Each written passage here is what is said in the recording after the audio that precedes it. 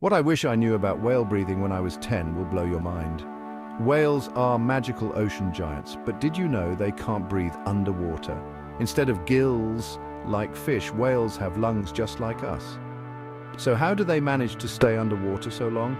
Well, here's the secret. After a deep dive, whales swim up to the surface and take a huge breath through their blowhole, which is like having a giant nose on top of their heads.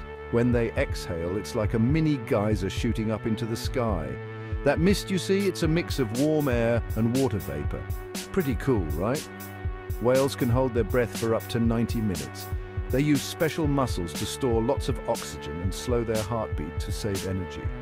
These adaptations make them the ocean's ultimate deep divers. So, next time you see a whale spouting water, you'll know it's taking a big gulp of air. Isn't nature just amazing?